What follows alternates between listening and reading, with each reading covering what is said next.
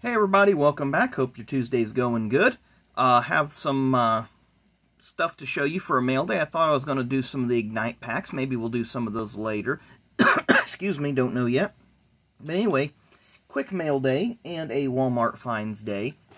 So yesterday, the other day, my wife told me that I had some stuff coming in the mail, which she showed me. And she got me 3 of the 4 newest Funko Pops. The 4th one's on its way. You see we have a Jimmy Johnson here. This is number 9 in the series. I do have the first 8, so it's like Richard Petty, Dale Earnhardt, Jeff Gordon, Kevin Harvick, Kyle Busch, a bunch of stars. We have Bubba Wallace and Ryan Blaney. And the Martin Truex Jr., she said, is on its way, so thank you very much to my wife for getting me those. I got a shelf that's got all my Funkos on it. It's kind of in disarray right now. Just a little bit ago, we went to Walmart, picked up a few things, and one of which was some die-cast. So I did get the William Byron Daytona Dual Winner die-cast. I like that old, I don't want to call it a classic throwback to Gordon, but I think it's ironic that his first win in the 24 also came in one of the dual races, much like Jeff Gordon. I got another one of the Dale Earnhardt Filter Time cars that he ran in the Pro Invitational Series. And then the Jordan Anderson truck. This one's kind of been a silent, I don't want to call it a sleeper, but it's been kind of one that a lot of people have been going after, and they're real excited when they get it. I don't know of any other licensed Jordan Anderson die-cast, so that's kind of fun. But then in the mail yesterday, this was my eBay purchase. I got the 1992 Dayco Racing Set Series 1. There you see the drivers that are on the card, or on the set. So we'll go through those and review those real quickly. I do have a Davey Allison here. Of course, he won the Daytona 500 in 1992. Let's look at the backs of the cards real quick. It just kind of has a little bit of information of the 1991 season, their career, and another picture of their car on track. Rusty Wallace in the famous number 2 Miller Genuine Draft Pontiac for Roger Penske. Derek Cope, who had won the Daytona 500 2 years prior to this, and the Purelator Chevrolet for Bob Whitcomb Racing. He also won at Dover in 1990. We have Ernie Irvan, who at the time was the defending Daytona 500 winner for Morgan McClure Motorsports. Dale Jarrett, this was their debut race, 1992. There you see like the NFL logo, the Marriott Hotels, Interstate, who is still with the team in an associate role. Can't see who's on the C post. Libby's Light. I'm not sure what that is. But they had, you know, Coach Gibbs had just recently left there. He was actually still actively involved in the NFL and would retire a couple years later.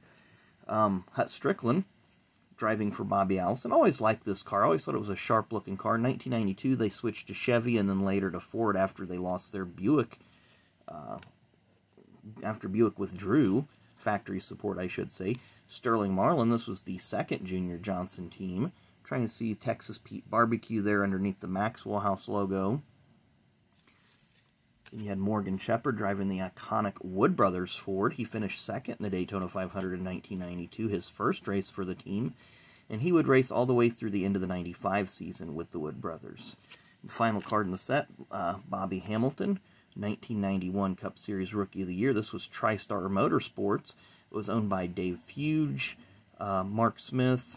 Dave Smith, and I can't think of the third guy. The name escapes me.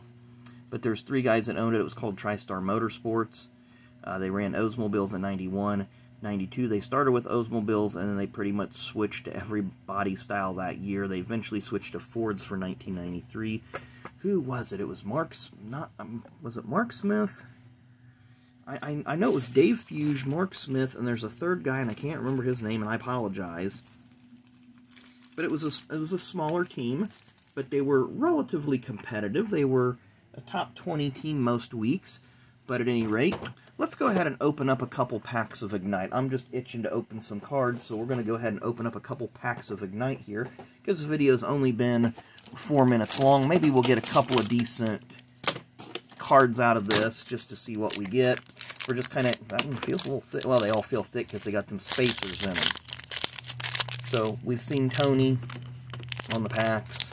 We've seen our odds. We've seen all this. Like I say, I'm just opening a couple quick packs here.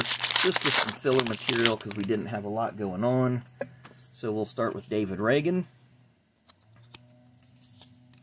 Jamie McMurray, filler card, Casey Kane, I believe this was his first year at Hendrick, Greg Biffle, and Casey Mears driving for the Geico team, Germain Racing.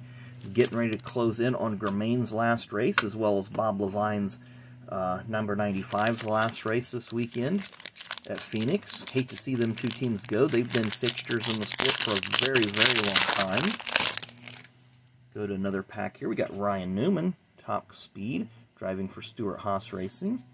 Ooh, a Hall of Fame card. I'll take that any day of the week. Richie Evans, multiple-time Modified Series champion.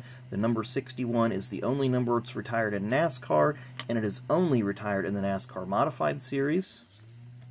We have Michael Waltrip, Regan Smith, Kyle Busch, and is there another card stuck to the back? No, just the little security deal. Let's see how many packs we got. 2, 3, 4, 5, 6.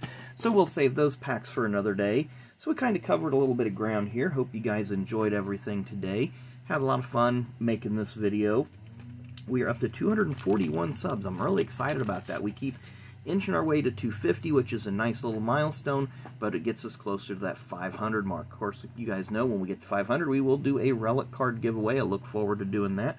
Hope you guys all stay tuned for that when we get there. Appreciate all the likes, the comments, the subscriptions, etc., etc. So come back tomorrow. I'm not sure what we're going to do. Maybe we'll open a box of 2020 Prism tomorrow. That sounds like fun. So tomorrow we're going to open a box of 2020 Prism. Till then, hope you all have a great rest of your Tuesday. It's election day. Get out there and do your duties and vote. We just got back from voting a little bit ago, so may your candidate win. This is it'll be an interesting day. So anyway, thanks again, everybody. Appreciate all the support. So we will see you tomorrow. Enjoy the rest of your Tuesday.